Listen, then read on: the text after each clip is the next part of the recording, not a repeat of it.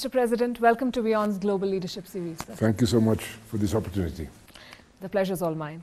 Let me start with the India-Colombia relations. How would you describe them today? I think that this relationship has grown over time.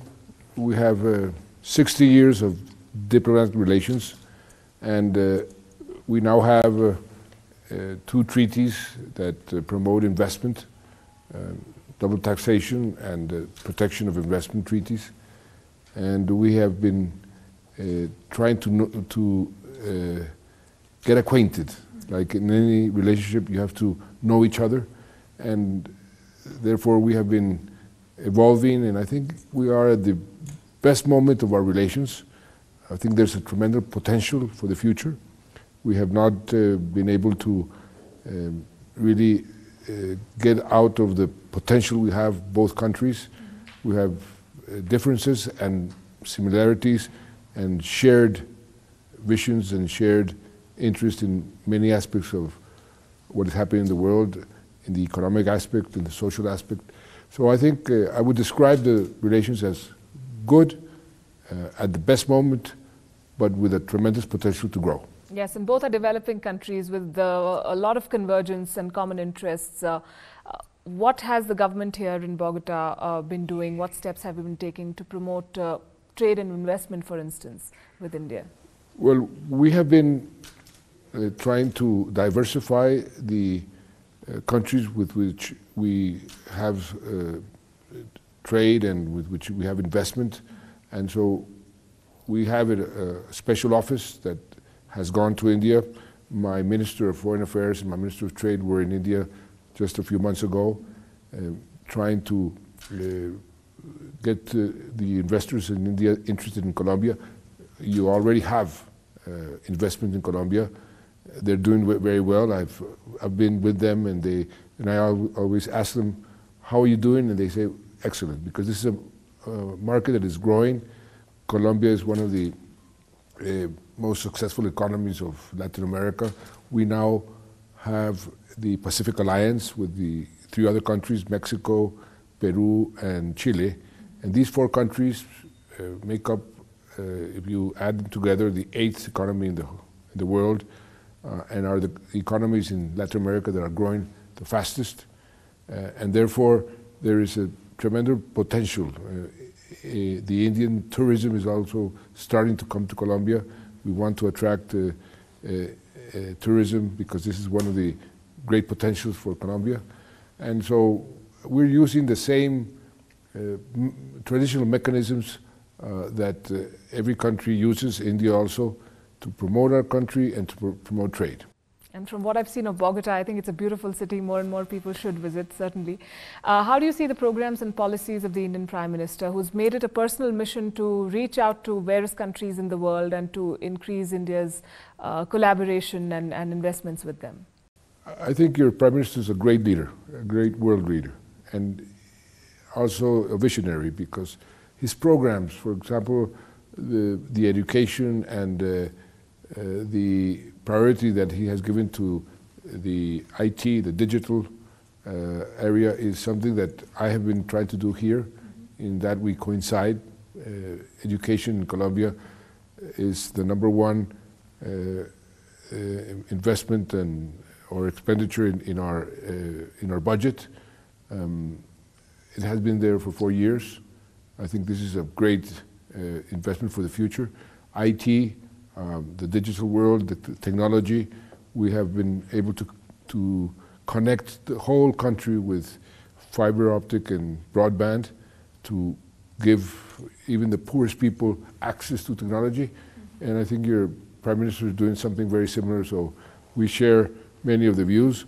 The fight against poverty, we have been trying to fight poverty, and my inspiration is somebody from India who was my former teacher, Amartya Sen, the Nobel Economic Laureate.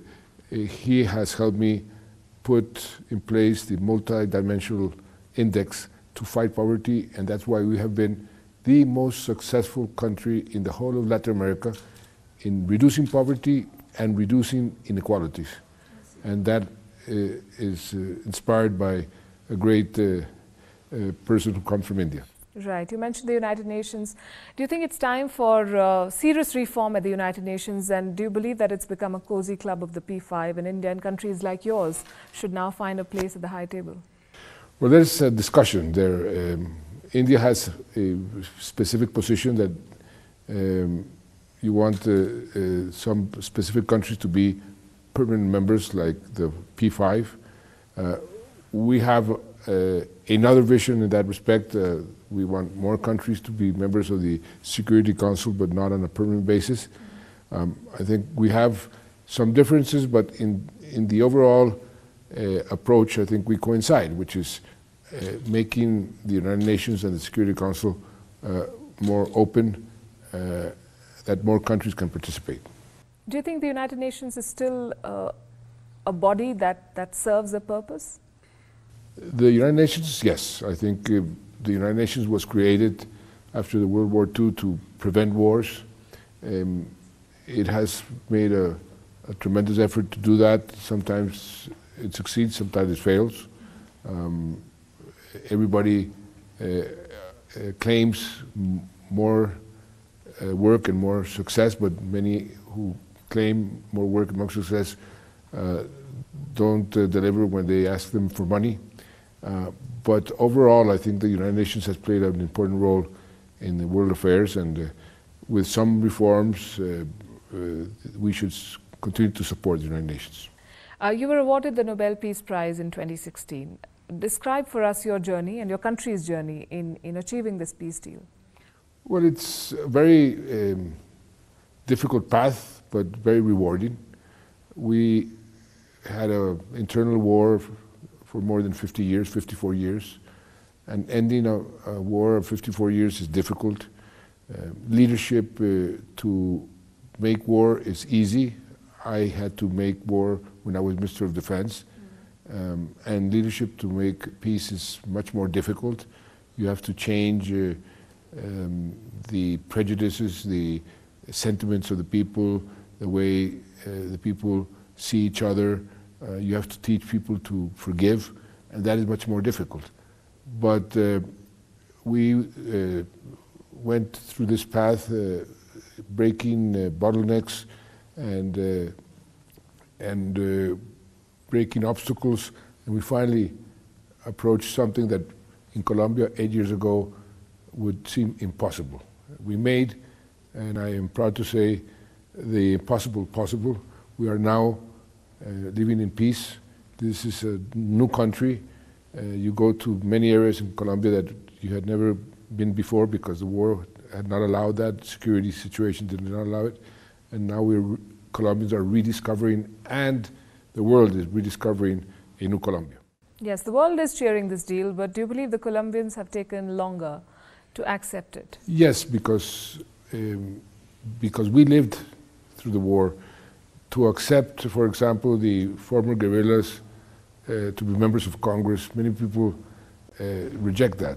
But this is a natural thing to feel. The victims, some of them forgive, others don't forgive. This is a process. I say that we ended the war. The guns are now silenced. Now we have to construct peace, and that is done step by step. It's like, I say, building a cathedral, brick by brick, and we're in the process. I think we're going in the right direction. Of course, there are difficulties. Of course, you find people who don't like it, but overall, this is the correct path, and what you have to do when you are in government or in your life is do what you think is correct. Right. Many countries in the world in today's day and age are struggling with what Colombia struggled with, and there are stalemates and there are negotiations which go nowhere. What are the lessons they can learn, including India, from your peace deal? Well, first, that there is no conflict that is impossible to overcome. Through dialogue, through understanding, and through perseverance. Every conflict should be solved. People here in Colombia never thought 8 years ago that what we did was possible. The polls said, don't even try, this is impossible. Now we are living in a new world, in a new country. I think that you must create the conditions. Every conflict has its own particular conditions. In our case, we needed to have the support of the region. We slowly but surely got that support. The international community, we got that support. The United Nations, the Security Council, we got that support. We, through conversations, won the confidence, the trust of your counterpart. This is one of the very most difficult aspects of any negotiation. That we, after some years, we were able to build that minimum trust necessary to reach agreements, and then be realistic. If both parts are realistic in accepting the position of the others, then solutions are possible. I think a big part of it is also the fact that all parties wanted a resolution. And a lot of conflicts fester because there are people in power who want them to fester, and it is in their interest. Another ultimate deal has been promised by the President of the United States in West Asia. Do you have any advice for him? Well, I'm in no position to give advice to the President of the United States, but what I would say is that the world is our house of the humanity.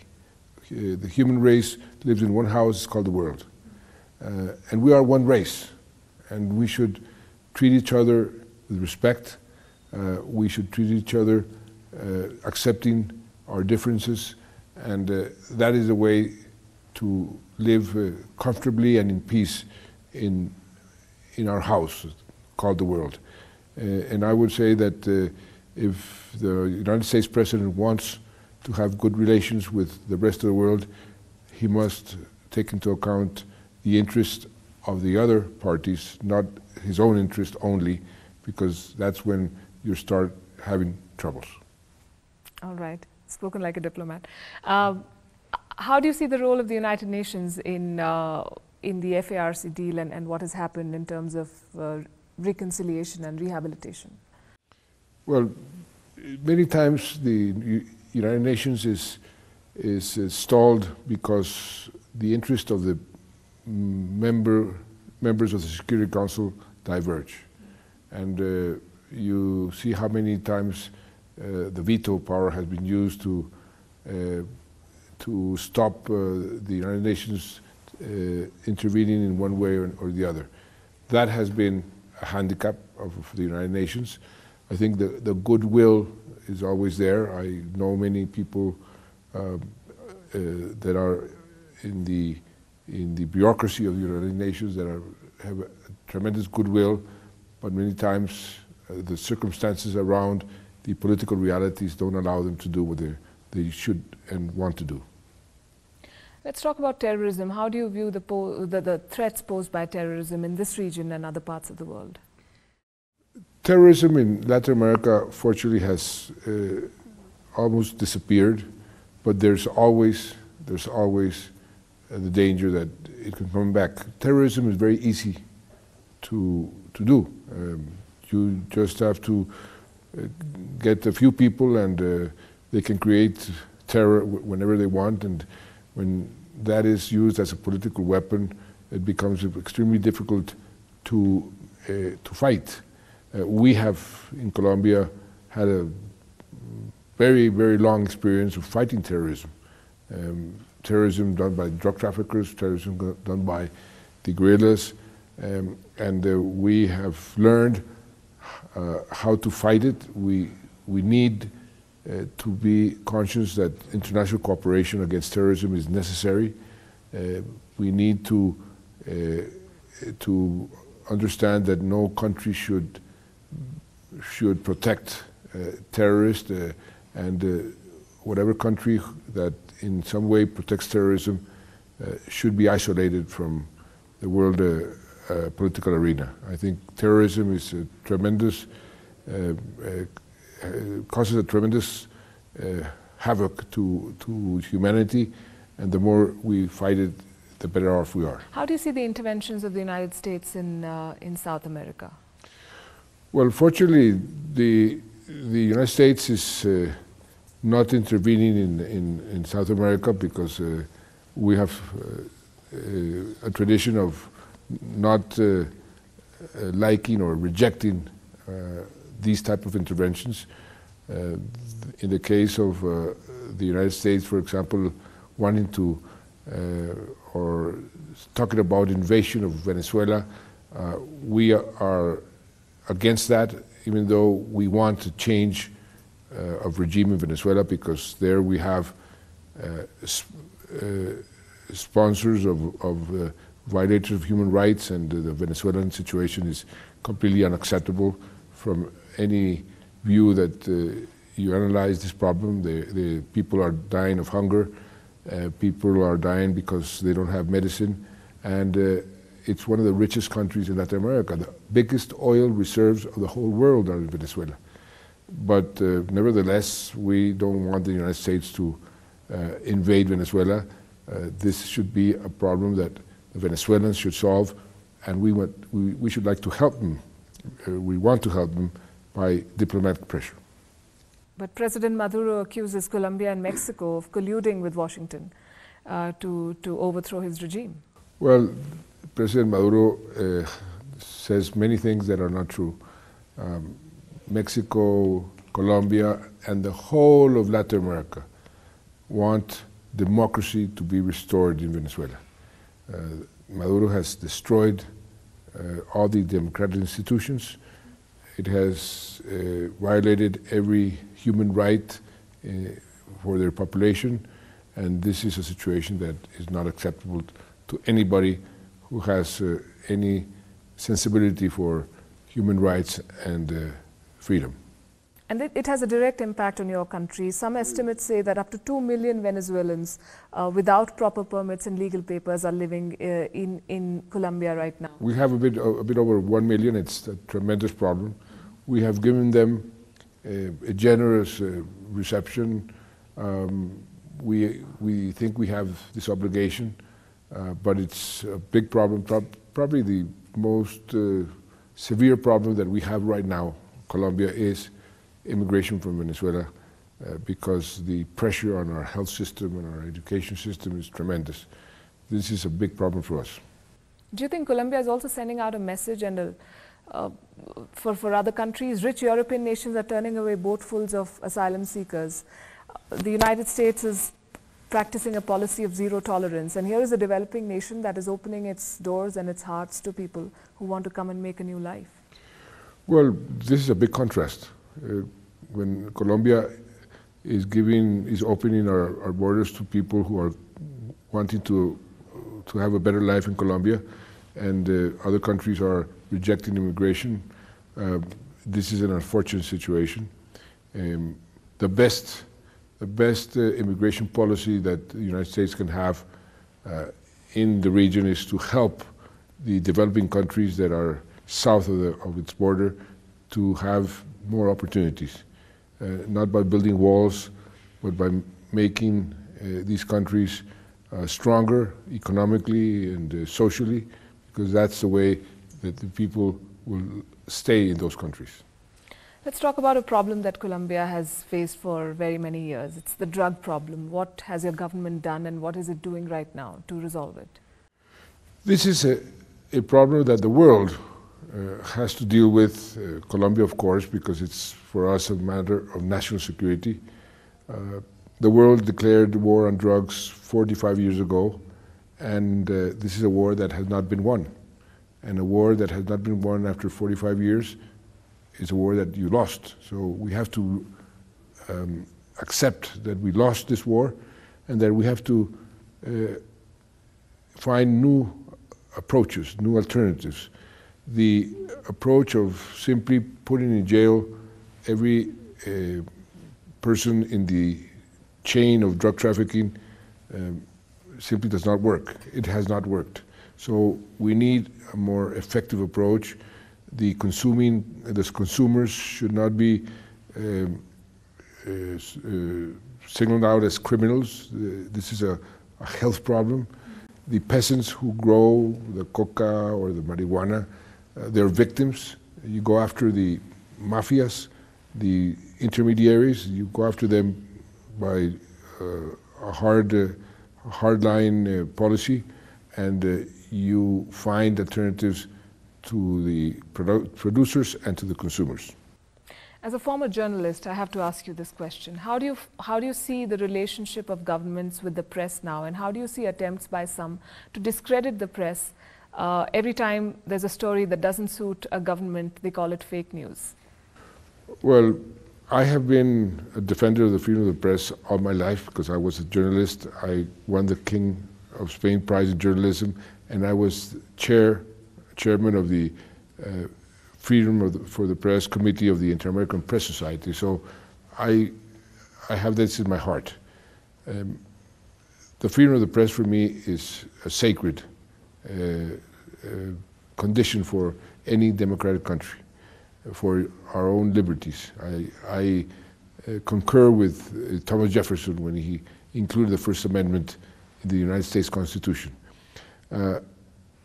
Governments don't like criticisms. I, here in Colombia, encourage criticism because I think I say it was like a cold shower in the morning that wakes you up, and reality is different from many times what you want to see. Therefore, I'm a tremendous defender of the freedom of the press. Unfortunately, this fake news and what is happening with social media is affecting the press because the people who don't like criticism is now putting the press in an awkward position of blaming them for what is happening around the social media and the criticism. And this is something which is not healthy for the liberties of societies and democracies. But we have to live with it, not by censoring the press or censoring the freedom of expression, but by trying to persuade to have a better way of dealing with social media and criticism in a democracy, because in the dictatorship this is not a problem. Right. My final question to you. You've been a journalist, then you've run a newspaper. You've been a defense minister, then you ran a country. You won the Nobel Prize. What next for you? Well, I want to take some time. I want to be a professor for some time. I want to write. I've been a journalist, but I have not had time to write my experiences I've had. I want to take some time with my family. Have a first granddaughter. I'm gonna take care of her and enjoy life a little bit. And of course, the Nobel Prize generates many demands. Amartya Sen has invited me to become a partner in his Institute for Human Development. I might accept that because fighting poverty is something that I like, and something that I have learned to value, and have put in place some very progressive and audacious policies, is the environment, protecting our environment. I really am worried what is happening to the world, climate change, and I think there we have to do some better and more work. That sounds like a lot of work to me. It's not my definition of taking time off. It was a pleasure talking to you, sir. Thank you so much. Thank you.